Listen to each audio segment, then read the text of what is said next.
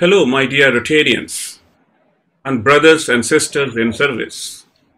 This is your District Governor 2021 Rotarian Shubhashish Chatterjee with District Coordinator Rotary COVID Task Force Rotarian Dr. Shubhranka Chakraborty coming together to send a message.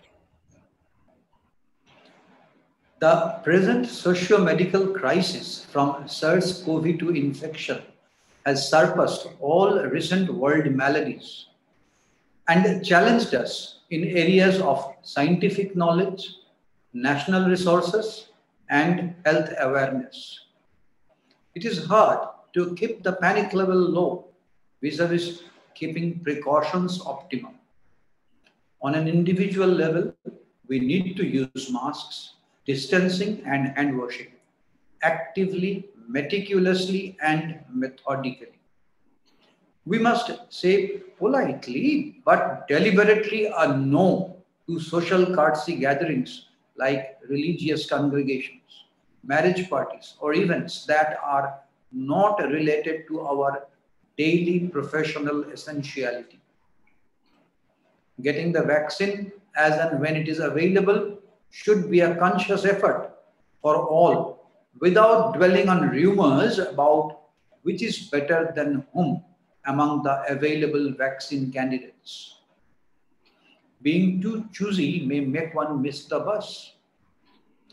Blanket lockdown may be too tough, but intelligent implementation of self-restraint is the call of the day.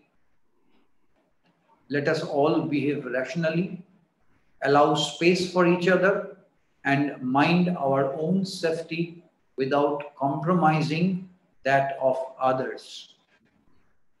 Rotarians of District 3240, I wish you all safe life, and I'm sure each of us is ready to lend a hand in need. 8 states within RID 3240 have accepted Rotary as one of their partners in COVID vaccination for creating awareness. In some places, Rotary clubs have started helping run free vaccination centers even.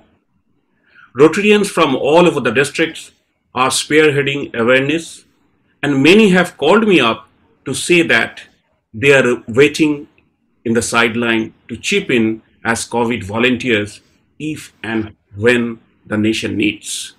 I must urge you to get vaccinated in the earliest opportunity so that you are all ready to serve well. The CoWIN portal for self-registration online is available and working. Clubs should take sincere steps to see all members and let's get vaccinated as per eligibility at the earliest. I am grateful to all my Rotarians who have shown their zeal in opening up opportunities to serve in these trying times. Thank you so much. Thank you.